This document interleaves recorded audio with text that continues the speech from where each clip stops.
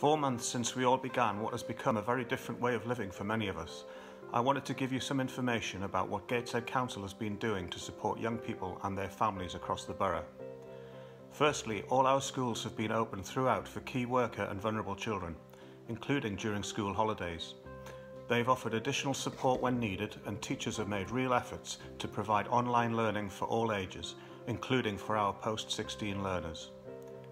We've also supported schools as they have welcomed more children during June to ensure we can minimise risk to children, their families and our school staff.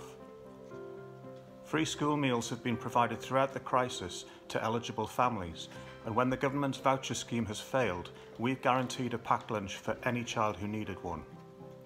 We've focused on our vulnerable children throughout to make sure they're safe by working closely with our schools, health services and the police. I'm especially proud of the support our social workers have given to our looked after children, care leavers and foster carers, with more regular contact taking place when needed in line with public health guidance. Our early help services and the Gateshead Schools Sports Partnership have provided great online programmes for families to keep children mentally and physically active. They've even organised a virtual dance festival.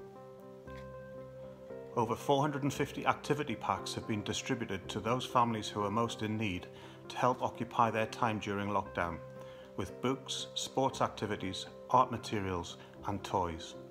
We already know these packs have made a huge difference. And finally, I know this has been a challenging time for young people and families, but I'm proud of the fantastic work our staff have done to help our young people thrive as we all look forward to life returning to normal as soon as possible. Thank you.